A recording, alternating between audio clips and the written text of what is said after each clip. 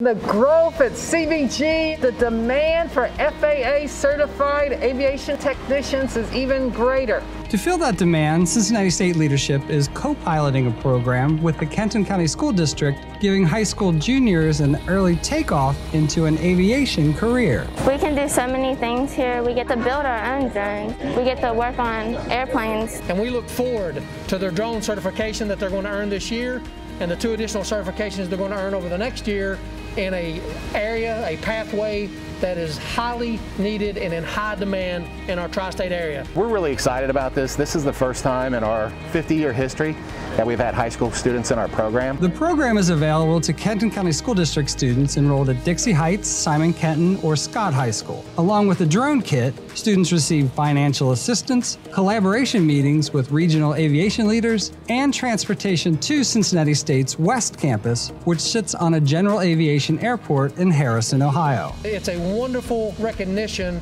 of the fact that partnerships can occur across the river. This opportunity was amazing because I get to leave the campus, learn about something that I'm really interested in, and it just makes me feel like I'm a little special since there's only 15 people that got to get in this program. I said it's never too young to start learning. You can learn how to fly an airplane and be a licensed pilot by 16, so you can be a fully licensed mechanic by the age of 18. So we're starting that program a little bit early for them. Our goal for them is at the 18th birthday that they're eligible to test for their airframe certificate, which is basically allows them to work on the structure and all the systems associated with the airframe. Scholars who complete the half-day 2-year program can earn up to 29 hours of college credit and 3 national certifications, including a drone operator FAA license.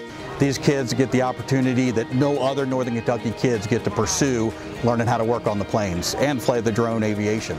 This gives us a great opportunity for our college career in the future. We can get lots more money and just be able to work with airplanes is a great opportunity. Yes, I feel a lot more connected now that I've gotten this opportunity to be here. I'm really amazed because this is a really expensive program and they got it, an opportunity for us to do this. Today's classroom inside a single-engine plane. The students took up the yoke along with an instructor to learn how to taxi an aircraft. Ground direction provided by classmates was also part of today's lesson. We're a hands-on type of technology. It's really important for our kids to get a lot of hands-on activity. We got a lot of students who are going to go into the workforce after high school, especially in our region with the airport and so many aviation jobs out there. Your rotary beacon? Classroom instruction is an active learning environment as well. Students share learning space with jet engines, helicopters, airplanes, and simulators designed to learn flight system electronics. 50% of the time you're going to be working on aircraft and engines and systems and things like that.